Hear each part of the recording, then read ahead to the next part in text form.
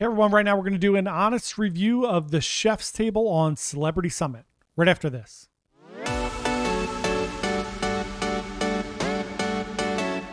Hey everyone, John here from Bite Size Cruises. Welcome back to the channel. If it's your first time here, thanks so much for coming to check us out. We're trying to hit 3,000 subscribers this month. We would love for you to subscribe. Click that little button below. Join us on this journey here. We really appreciate it. So I just got off the Celebrity Summit. I did the chef's table. I'm going to talk about it. We're going to get into my honest review of it. I've done chef's table on Royal Caribbean twice. I did it on Oasis of the Seas and on Enchantment of the Seas. So we're going to compare and contrast a little bit and talk about what's good, what's bad, pros and cons. So first of all, the chef's table is about $130 if you prepay for it. That does not include any kind of a wine pairing. That is strictly for the food and the experience. So let's talk about it. You meet at 5:30. We met at 5:30 at Cellar Masters, which is on deck 5 of the Celebrity Summit. It's right outside of Sushi on 5. So you get there. They have like little snacks that were delightful. They give you a little bit of champagne. And you sit down and you just chat with the other people. Here's what I will say. On Celebrity Summit, it's only 8 people. That's a very nice experience. It's very small. It's intimate. I really enjoyed that. On Royal, it's about 16 to 18 people, depending. Could be less. I think there was 14 on our Enchantment one. 8's a really good number. You have a really good conversation with everybody involved. You're not at really far ends of the table. That was really nice. I love that.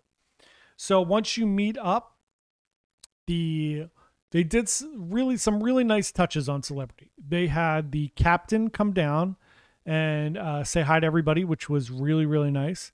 The cruise director Manuel was there. He said hello to everybody, and then the chef came out and spoke to us. Michael was in charge of this. He runs the Ocean View Cafe, which is the buffet.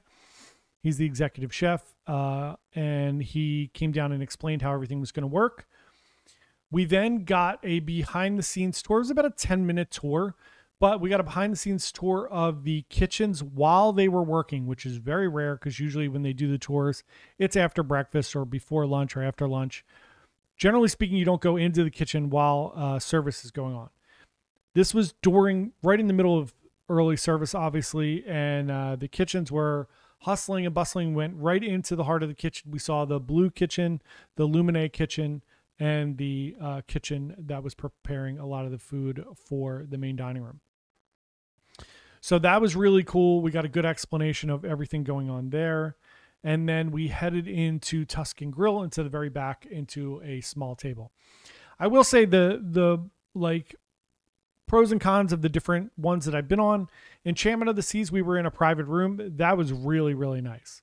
On Oasis of the Seas, we were in the Solarium Cafe, and we were in like a little private section, a little private room there. That was beautiful. So for this, we were in the restaurant. We were in the restaurant with the rest of the people, which is fine. It just wasn't as intimate, but the table was very intimate, which is very nice. So then we got this lovely menu here, and you get to take it home, which is very nice. It's autographed. I don't know who it's autographed by. I'd imagine it's supposed to be autographed by Daniel Boulud, but he's not on the ship, so I don't know why. It's the executive chef. So that's really cool. It's autographed by the executive chef. So you get a little amuse-bouche, which is just a little starter bite for you to try. It was watermelon with some lobster and strawberry. That was delicious. After that, we had a curry cauliflower soup with saffron and apples. There is a pairing. You could do a wine pairing as well. The wine pairing was an additional $72. Again, pros and cons. On Royal, you get the wine pairing, and it's it's more courses. So value-wise, the Royal one's probably a little bit of a better value, but we'll get into that. I did not do the wine pairing. It's too much alcohol in it. For $72, I wasn't going to do that. So the soup was excellent. From there, we went into a mushroom risotto. That was very good. It was standard mushroom risotto, right? Nothing crazy there. Also, I'm super picky about my risotto. I want my risotto to be creamy. I understand I'm being picky, but it was good. It was just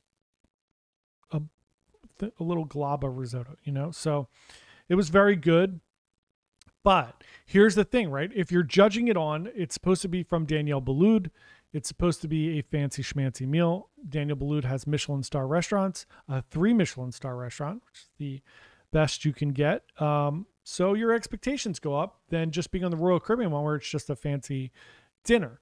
So the risotto was good. It wasn't spectacular, but it was good. Next up was a sea bass with za'atar seasoning. That was very good. Overall, the food was very, very good. And then the the main entrees were a duo of filet mignon and beef short ribs. This was excellent. Very, very, very good. And they had like a little potato and vegetable,